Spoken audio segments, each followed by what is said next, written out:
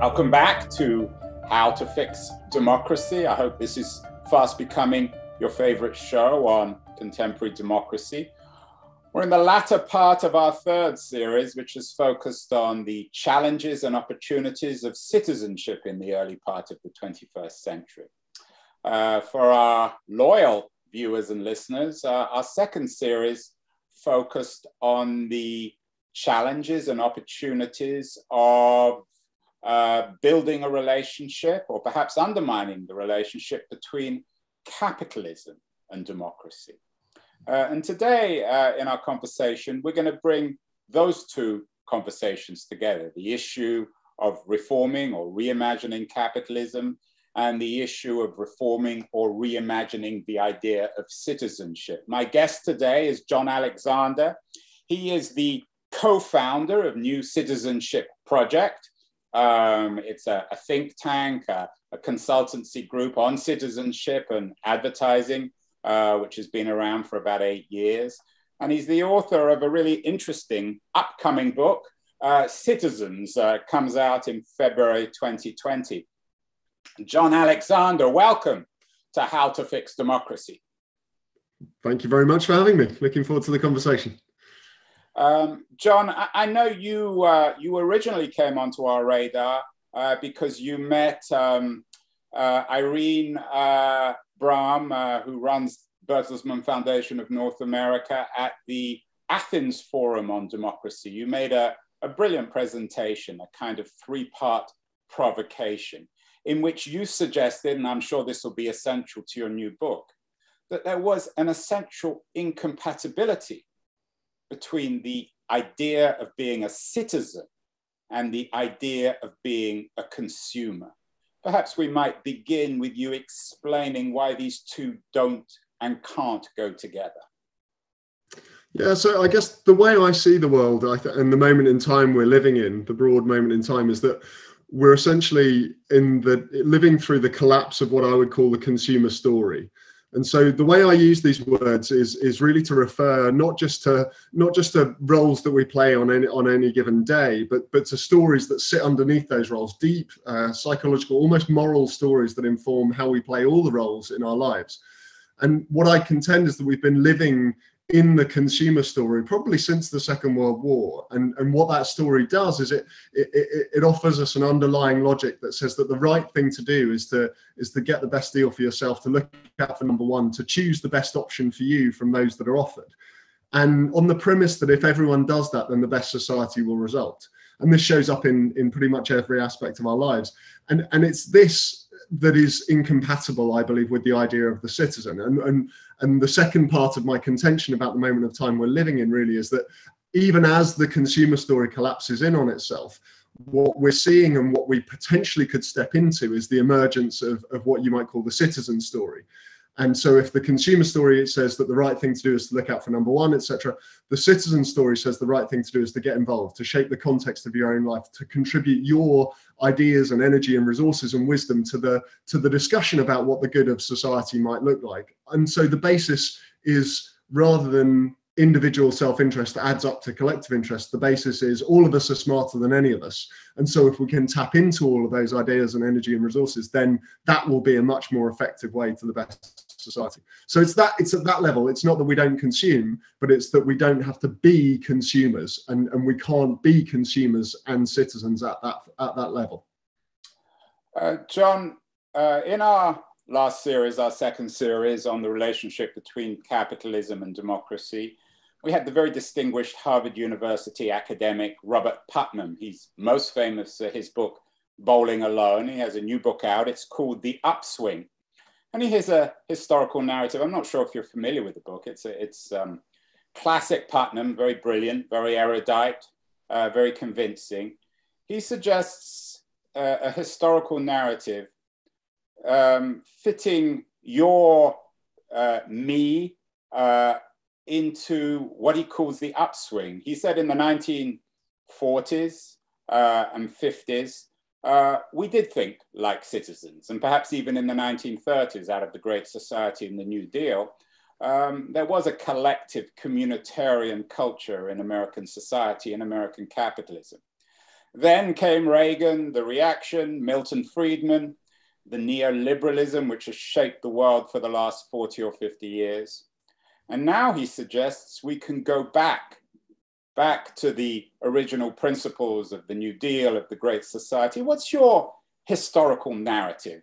Are you suggesting that we have a model to work off in terms of citizenship? I know you're very interested in the Greece of antiquity. Can we learn from Aristotle? I also know you're very interested in the English Civil War. Do we need to go back to the arguments of the levelers, of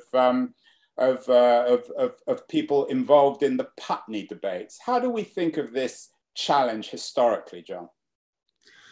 I would argue we need to dig back a bit deeper than Putnam argues. So I would argue that what came before the consumer story was probably, as the sort of dominant global story, was something more like the subject. So if as consumers, so the third installment, as it were, the subject story, the argument of the subject story is the right thing to do is to keep your head down, do as you're told, and get what you're given. And if everyone does that, then the best society results, because the God-given few who knew best will lead us to the future.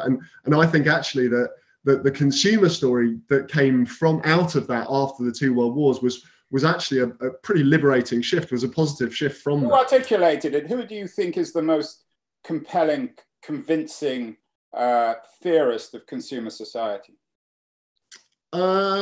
I mean, the most compelling creator of consumer society was probably Eddie Bernays, and that was between the two world wars. The inventor of advertising. And I know, Jon, that your background before you did this consulting group, your background is in advertising, and yet you seem to suggest that advertising in cultural and economic terms represents the backbone of our consumer culture, the cult of the consumer. Yeah, I think that's true. I mean, I started my career in advertising in around 2003. I went into the industry really off the back of 9/11 and seeing and hearing the call to go shopping in the words of our leaders at that time. But very soon after I arrived in the advertising industry, I began to ask myself, my first boss actually described my job to me. He said, what you've got to understand is that the average consumer sees 3,000 commercial messages a day. And your job is to cut through that. And for the first few years of my career, I was quite focused on that intellectual task of cutting through. And then I started to think, like, what's the impact of that 3,000? Like, what are we doing to ourselves when we tell ourselves we're consumers 3,000 odd times a day? And what impact does that have on our relationships with one another and what we think is possible? And that Jon, really... Perhaps you might say something about Bernays and how you see the pioneers of electronic advertising in the early part of the 20th century is shaping our democracy. I mean, Bernays did it pretty directly in several instances, and was the architect and the influence behind several of America's less proud moments on the global stage as they've come out, so various coups and so on. But I think that the role that Bernays had and the philosophy that he had came actually from his uncle Sigmund Freud, and the analysis that World War I was largely the result of kind of animal instincts on the part of humanity, a sort of deep badness in human nature that needed to be controlled and directed and channeled into something less harmful. And this is why Bernays talked about manufacturing or engineering consent and attached the sort of satisfaction of human needs to material consumption, essentially as a way to stop us from, to protect us from our deeper bad nature. In a funny kind of way, what you're suggesting then is Bernays reinvents Thomas Hobbes in the age of advertising.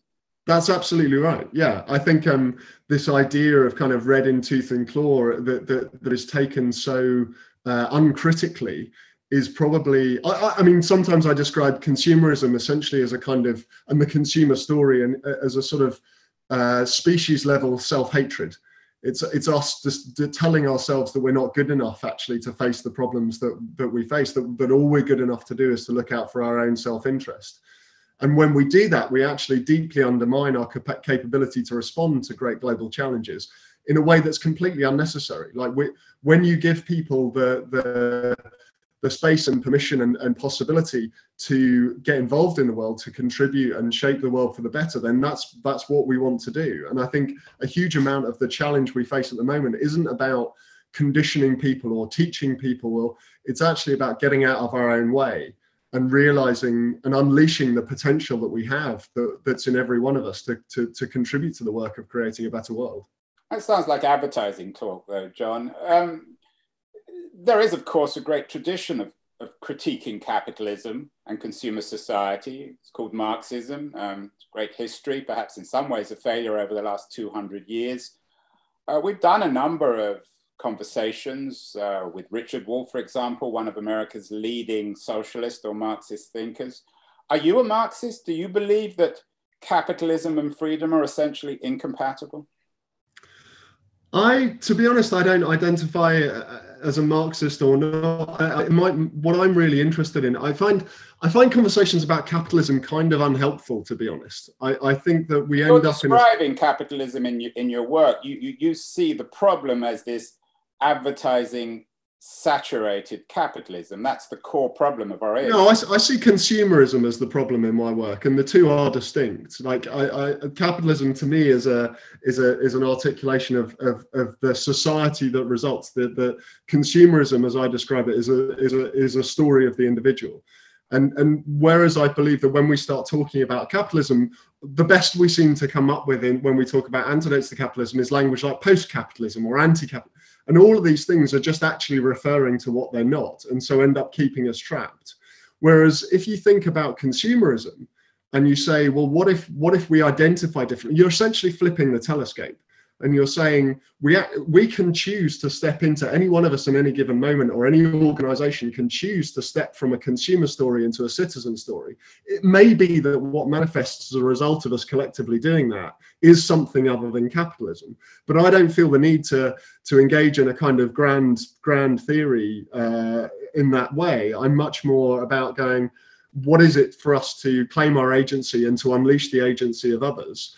And let the systems evolve from there. It's not a theory of change that says I'm going to be some smart guy in a room abstracted who's going to design the next social system. It's a theory of change that's much more sort of social acupuncture. It's about intervening in multiple places and unleashing the energy that's already there. You talk about social acupuncture. Who is the actual acupuncturist? Is it the government? Are it agencies like yourself? Or is it all of us as individuals? You use the A word, Jon, agency. Is that the thing you are trying to unleash in your work, in your book, in your consulting group? Yeah, absolutely. And I think to your question of who's the acupuncturist, in a way, I'm more interested in what are the acupuncture points. It's like, and I think they're everywhere. So it's in government, it might be. I know you've had many of these conversations on this podcast, but an acupuncture moment was arguably the Irish Citizens Assembly that formed the legislative recommendation on abortion that then went to referendum. Another acupuncture point in the world is Taiwan, and how their government has responded to COVID with their fast, fun, fair response and radically involved their society. Another acupuncture point, though, might be in the business world. I tell the story in my book of the rise of a fascinating company called Brewdog in the UK, a craft beer company that has effectively invented equity crowdfunding and established some really fascinating participatory mechanics in the business world. Equally, in the charity sector, in the UK, an organisation called the National Trust, which I have very close affiliation with, has done some fascinating work on seeing people not just as consumers of visitor attractions who thereby donate to a charity, but actually participants in a movement that's about the importance of place in society. And so all of these are acupuncture points because you're not looking for a kind of a grand imposition. That said, for this transition to really happen, government, a shift in the nature of democracy is critical. Because I think what I would argue we're living in right now, or the way we use the term democracy right now, is actually only a consumer democracy. It's a democracy in which our agency is limited to choosing between the options that someone else offers every X years, rather than a dynamic participatory citizen democracy where we have actually a role on an ongoing basis. And that for me is the critical shift. So how do we begin fixing ourselves? How do we liberate, emancipate ourselves from this consumer being which we seem to have slipped into, Jon? I mean, just to be clear, I do think it starts with ourselves, but I think it is about ourselves in community and in context. So as a citizen, you're a citizen of something, and that's the first step, really. One of the things we talk about in the book is the idea of finding home. And so a citizen, the first step is to identify and commit to the domains in which you have agency, and find those around you who can build that with whom you can build that agency together. And that might be a geographic place, and leaning into sort of what are the community initiatives in your local area, and finding them and linking together with them is a very powerful way to start this work. But it might also be your organization or even your sector. Some of what I'm most interested in that's going on at the moment actually is in that space of employees as citizens shaping their organizations, rather than just as consumers of jobs in return for salaries. So one example very quickly is there's McKinsey, 11 McKinsey employees back in March wrote a letter to the managing partners raising their concerns about the company's engagement with heavy fossil fuel emitters.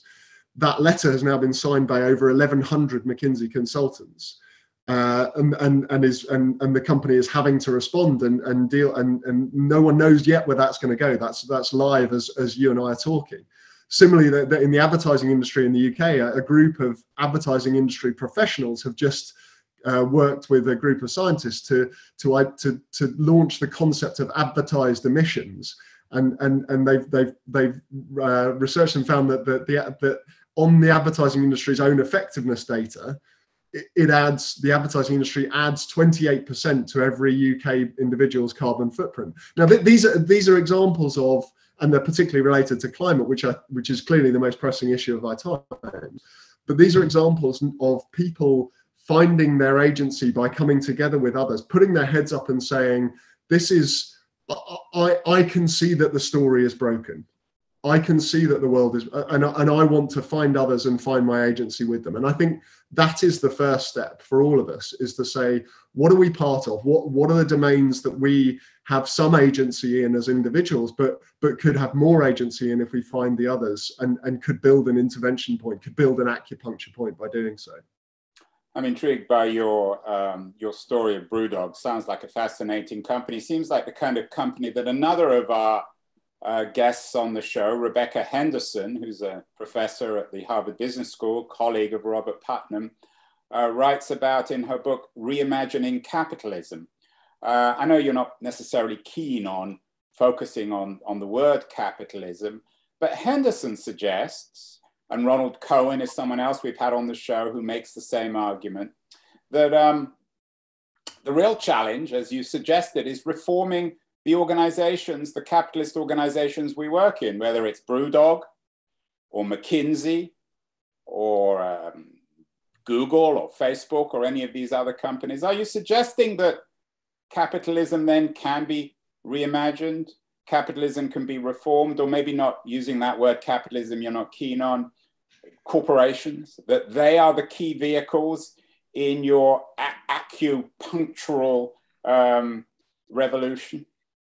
Yeah, absolutely. I mean, I think, again, I think of them just as more acupuncture points. But I think that the larger they are, the more powerful they are a lot of the time. I mean, I'm particularly fascinated by the question of what would it look like if Facebook/Meta/ actually Mark Zuckerberg thought of people as citizens rather than consumers. I would argue that almost all of the problems at Facebook, or the damaging consequences of Facebook's activities, stem from a core mindset that people are consumers, and that the model that defines that organization is one where our time is the, if not ourselves, are kind of the product, and so our attention is traded.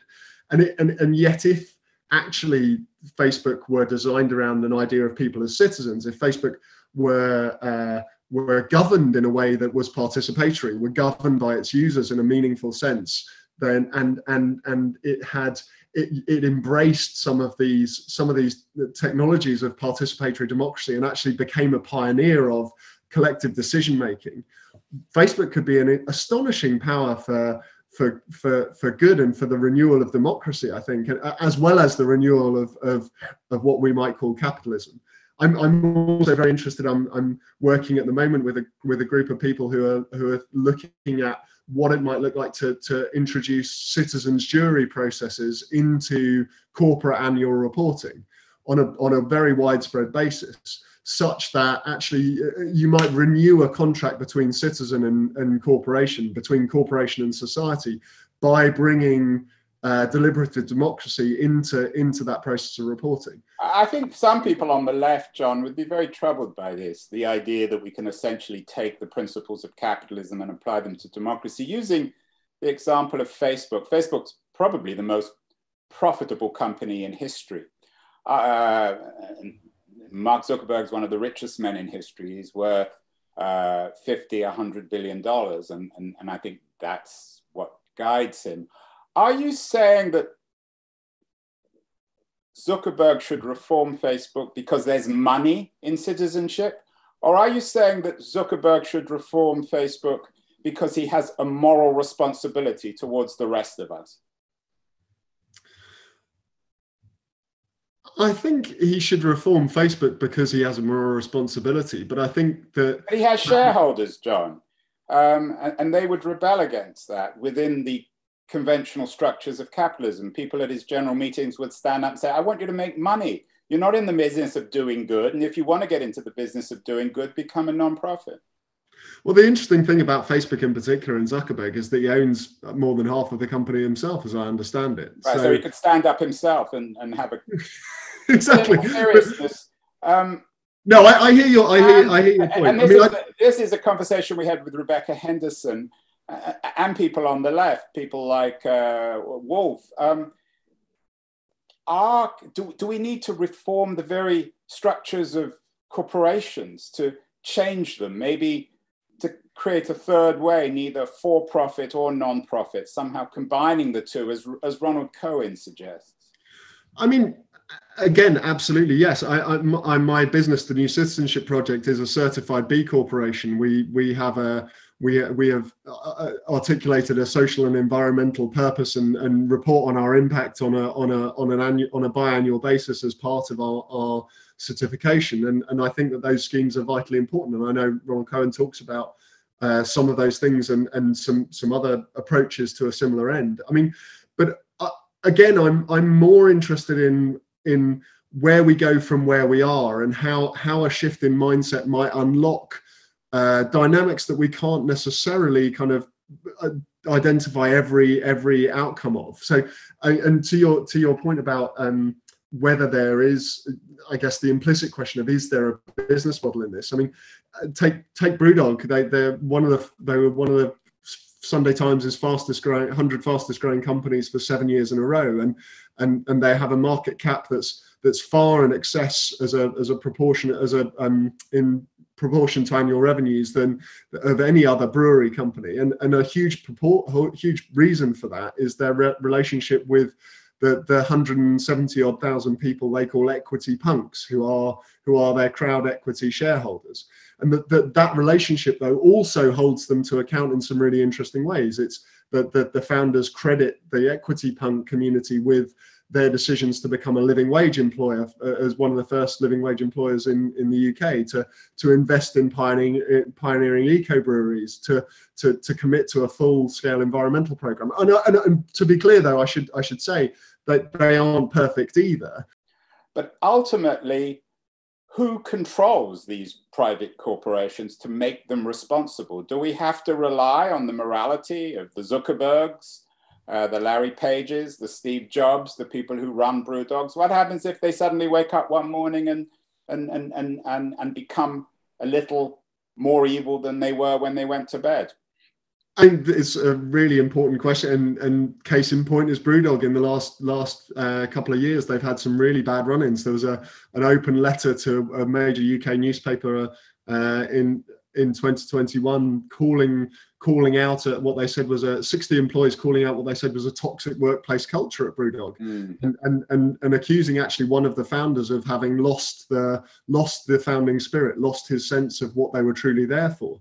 And I think, and this is where I would go back to the reason why I say democracy is the key sphere, and actually bringing some of the emerging techniques of deliberative and participatory democracy into the corporate sphere, because I think there is a way of having some much more interesting and dynamic accountability structures in the corporate sphere as well. Brewdog could do this in a really interesting way. They have 170,000 equity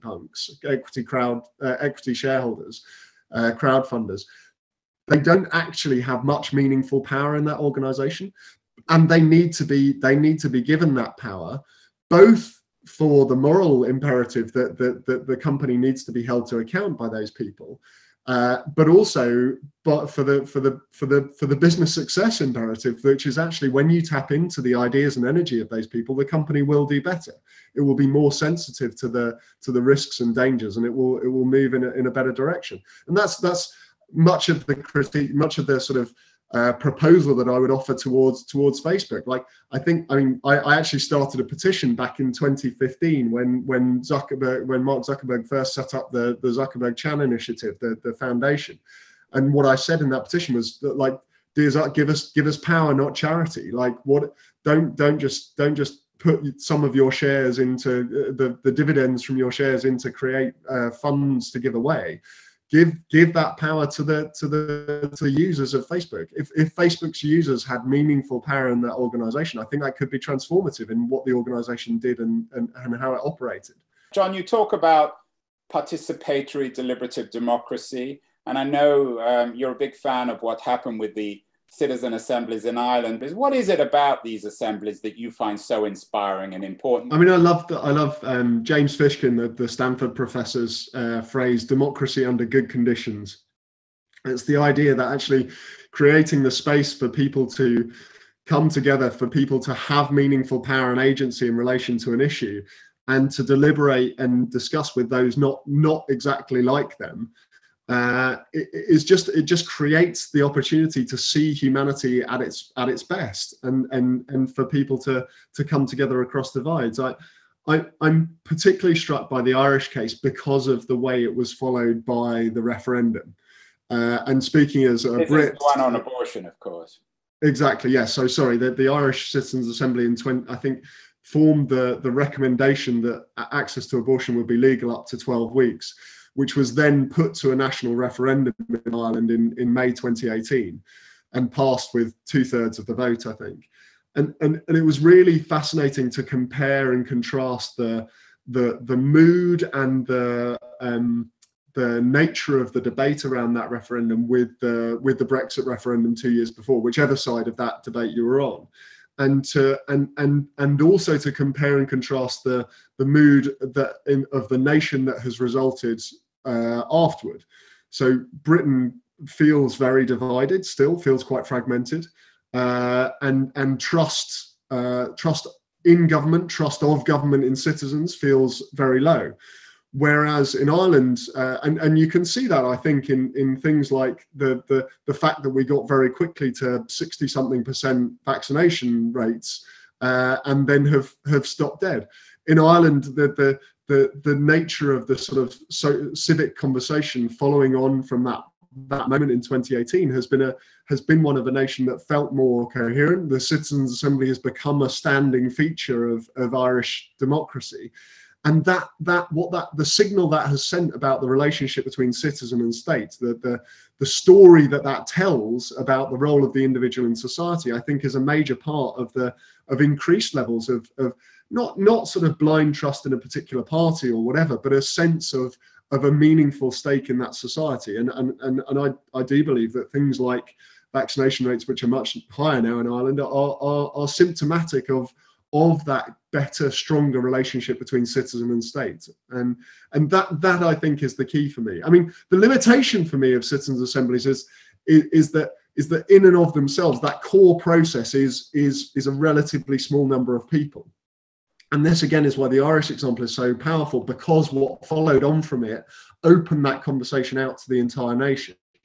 And I'm really interested in how we might complement citizens' assemblies as processes with open idea generation campaigns, with referenda, with matched crowdfunding processes that enable communities to take action off the back of the recommendations provided by citizens' assemblies. And we've been playing with some of these, or working with some of these ideas as New Citizenship Project in some smaller contexts. What about, Jon, you talked about belonging and the importance of belonging, and perhaps even blood in ideas of citizenship.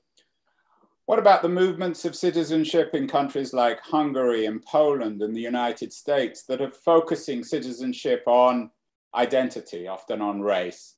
Are you uncomfortable with those, or is that an acceptable side of the coin in terms of your acupunctural metaphor for reinventing democracy? No, I think those are a perversion of the concept of citizenship.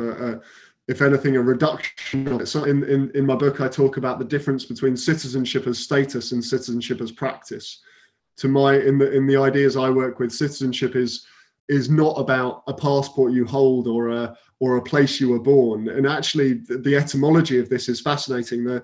We tend to think that the word citizen probably just by sort of instinctive wisdom derives from city, and therefore is a geographically focused thing. There is a city and the citizens are of the city.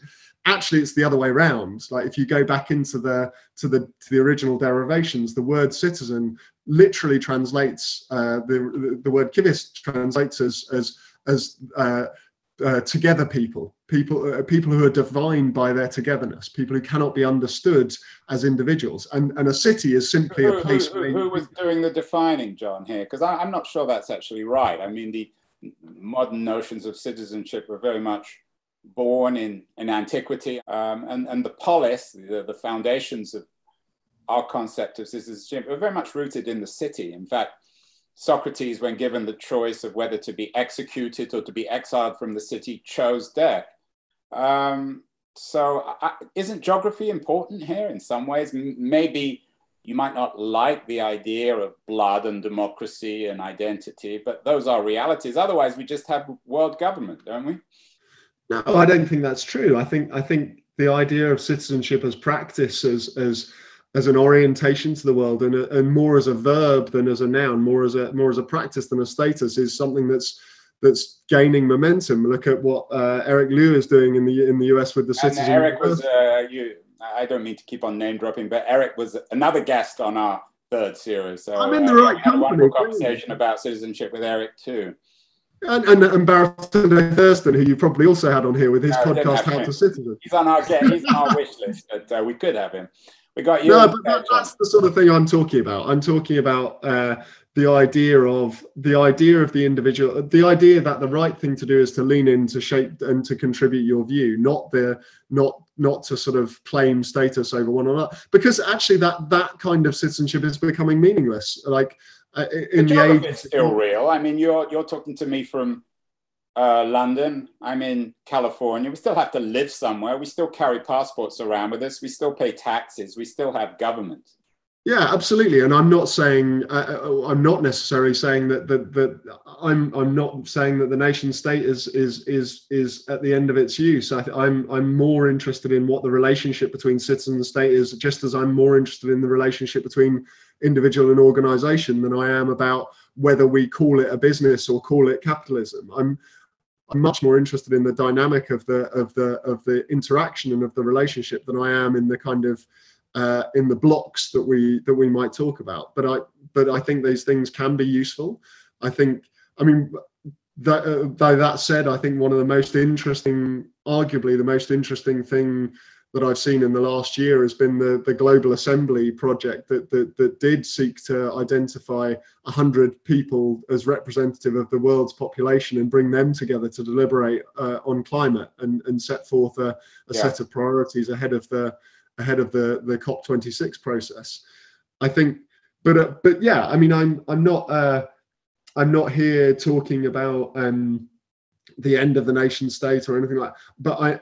But I think that the reason for that, as I say earlier, and maybe it makes me a frustrating person to talk to, but it's I'm much more interested in standing where we are, thinking about the identity we hold and how we consider our role in the world, and shifting that by going, I'm not going to be a subject who has stuff done to me. I'm not going to be a consumer who just has stuff done for me and chooses between a limited set of options. I'm going to orient as a citizen, and I'm going to get involved in shaping the world with the agency I do have, and cultivate that agency in others as well. And what results from that, from whatever domain, I identify as a citizen of London, as a citizen of England, as a citizen of Britain, as a citizen of, I still identify as a citizen of Europe, as a citizen of the world, as a citizen of the biosphere. Like I consider myself, all of those things, as a sort of nested construct, not having to choose between one and the other. And I think that is the kind of, if there is a way in which I would consider this geographically bounded, it's more nested than it is oppositional.